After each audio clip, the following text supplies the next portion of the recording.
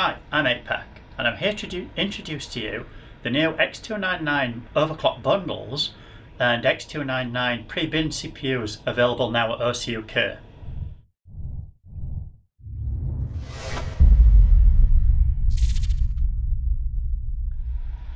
So initially let's talk about the pre-bin CPUs.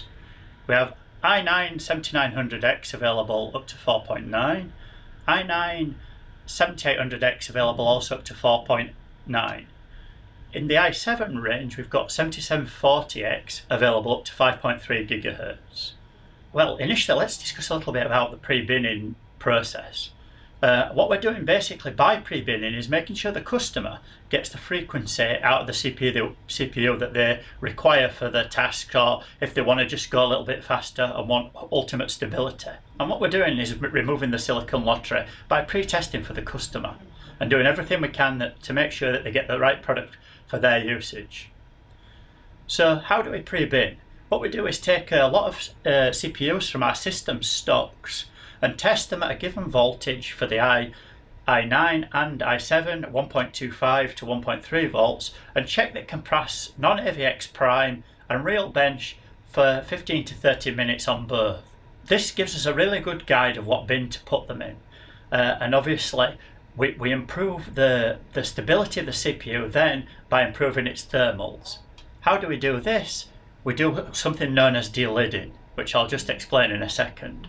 The limitations obviously with any CPU in terms of its lifespan are temperature and voltage. So with overclocking we are increasing the voltage slightly, although keeping it within a perfectly reasonable range of 1.3 or below. But also we're keeping the temperatures totally in check. i9 are known for being quite hot CPUs, and as are i7 on the X299, so we're dealing with that by this delidding process. Okay, let's go now into what delidding is. Here I have a completely stock CPU with the IHS on and the PCB there. Now the problem with the CPU as it is now in terms of thermals when you're overclocking and when you're adding voltage is that the TIM between the CPU here, the CPU PCB here and the IHS is a polymer TIM, and it's much better to use a liquid metal TIM. So that's what we're essentially doing by delidding. This is the i9 CPU here, without the IHS on here. Now you'll note on here on the IHS we've removed the old glue what Intel had put on there to hold the CPU in place. So we've removed that on the IHS, but we haven't removed it on the CPU. But what we have done is replace the actual TIM there with the shiny liquid metal, which gives us much better contact. Now on the i9 variant we don't remove all the glue because the SMDs here are very close to the glue area itself, and if you get the IHS even slightly out you can cause damage to the CPU. So by leaving the glue on we know exactly how the orientation of the IHS should go, and through testing this has given us still great results through delidding. We've seen like 15-degree lower temps under load, and I'll show you that on the screen a little bit later. Okay, so that's the i9. With the i7, this is a 7740K, which I mentioned we can do binning all the way up to 5.3. As you can see, we've removed most of the old glue on the actual CPU PCB itself there, as well as on the IHS, before we replace with liquid metal and then silicon it back down. Okay. So what then are the results of this delidding? Let's quickly have a look on the screen here. First the 7740X, and let's check the temperatures. So with no delid, we notice that the CPU at 5.1 GHz, 4.2 on the cache, 1600, CL14 on the memory, is maxing out at around 86 degrees C, and this is under like an hour of non-AVX prime load. So it's maxing out at 86 degrees C. Here, the voltage is 1.25, 1.26, CPU Z is reading incorrectly. If we check the actual delid temperatures at 1.3 volts, we've got the CPU maxing out, still at 5.1, maxing out at 73 degrees. So basically we've saved ourselves 13 degrees C there, This is running at 1.3 and the previous screenshot was at 1.25. So we've got a bit more voltage headroom for actually overclocking the CPU, and we're still saving quite a lot of temperatures. So what you can expect from our Delidded CPUs is around 13, or what we say normally is 10 to 15 degrees for the same voltage and same stress test. This is again at like an hour or so running of non-AVX Prime. Over onto the i9 now. The non-Delidd 1.26 volts, 4.8 gigahertz. We're maxing out at about 92 degrees, which is quite a high temperature really.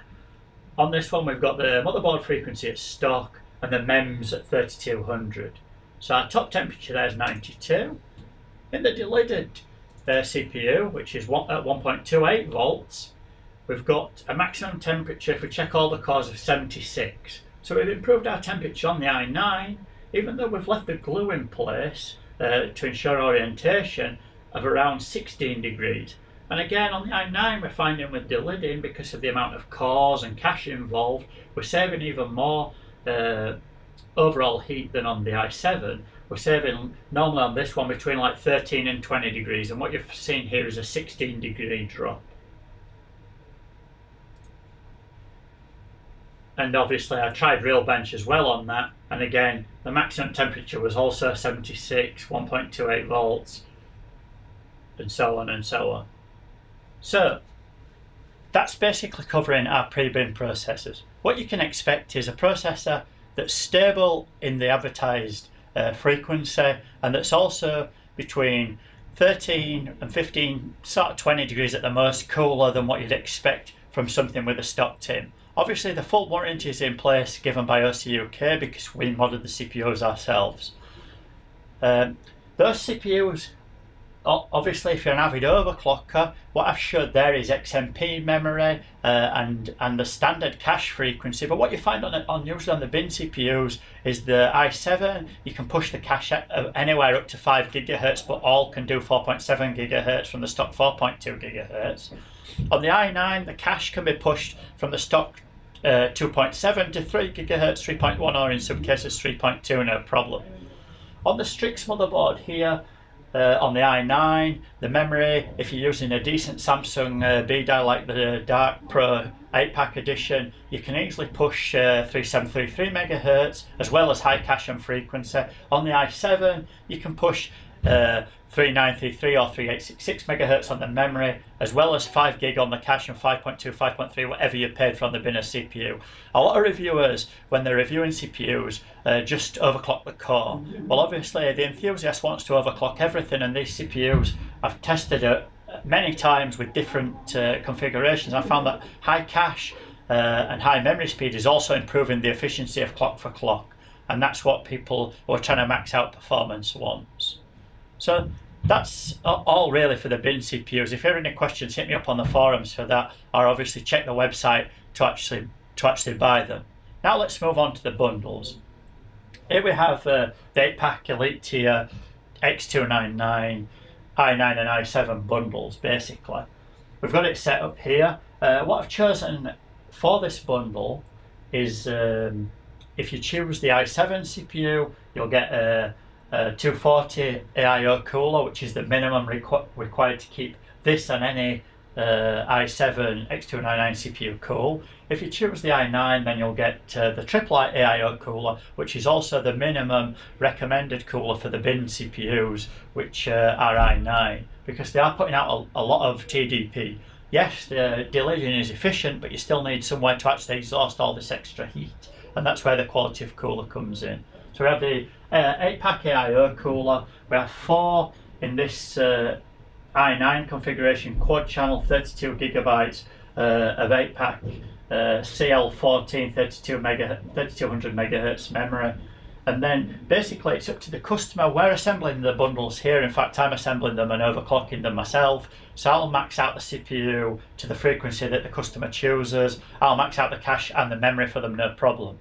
So all the overclocking is done by us.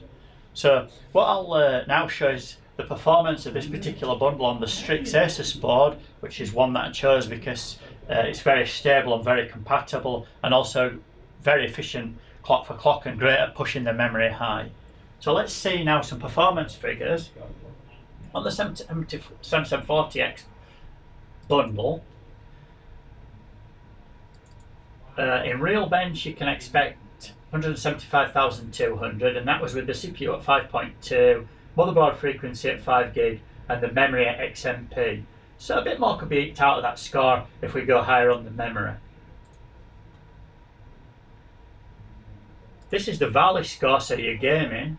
On this I used a 980 Ti GPU, so I recognise that with this type of bundle people are going to pair the bundle with a 1070 or above from the NVIDIA range, or a 570 or above from the AMD range. So I used the comparable GPU to the 1070, and we're talking like 99.7, almost 100 frames per second on the Extreme HD preset at 5.2 with 5 gig cache, CL14 3200 MEMS. And finally, let's check our Cinebench score, which checks the multi-threading performance of the bundle, and we have 1165, again with 5.2, 5 gig, 3200 on the MEMS. All very, very strong scores, and especially the frame rate on the gaming style test, which is Heaven Valley, shows great frame rates, and obviously this bundle is the king of IPC. It's looking to push single core to stroke quad core gaming performance through the roof. Also here I did a quick memory testing to show that the bundle is totally capable of running 5.2 and very high memory, with all the memory 100% stable with full coverage. Okay, so that's our i7 bundle and the performance. Now let's check the i9 bundle performance. So the performance of this we see in our R15 or Cinebench R15. Multi-threading performance, we've got a score of 1608, which is an excellent score. CPU at 4.9, motherboard frequency at 3.1, and memory 1600 or 3200 CL14. So that's the XMP of the memory, what everyone can totally achieve. Here's the real bench performance. This time we're up to 190K, 4.9 CPU, 3.1 cache frequency, and again 3200 CL14. And finally our Valley performance, we're at 99.1 FPS, 4.9 CPU, 3.1 cache, and then our memory was at XMP, which is 3200 CL14. So again, this was again with the TI GPU, because very similar performance to 1070, and I believe that anyone choosing this bundle is going to choose 1070, 1080, 1080 Ti, or 570 above on the AMD range, and that's what I'd recommend. To push the GPU, you need this kind of CPU power. Finally, again, I just did a quick mem test, a 32 gig this time in quad channel. 3733 on the Strix motherboard was no problem with the motherboard frequency at 3 gig, CPU at 4.9. And like I say, these bundles are overclocked by myself. They're called 8-pack Elite Tier, and what I'm doing when I'm overclocking is maxing out the CPU to the frequency that you choose. So you get a bin CPU, choose that frequency, and then also going to max out the memory, mem test stable for at least 100%, but hopefully longer. On the memory, and then max out the cache as well, all at the same time. So you get the absolute optimum performance buying a pre-assembled bundle from OC UK. Obviously, to buy the bundles, or if you have any questions, hit up the forums. To buy the bundle, go to Overclockers UK website. They're under pre-overclock bundles. And that's about all from me. Thanks for watching.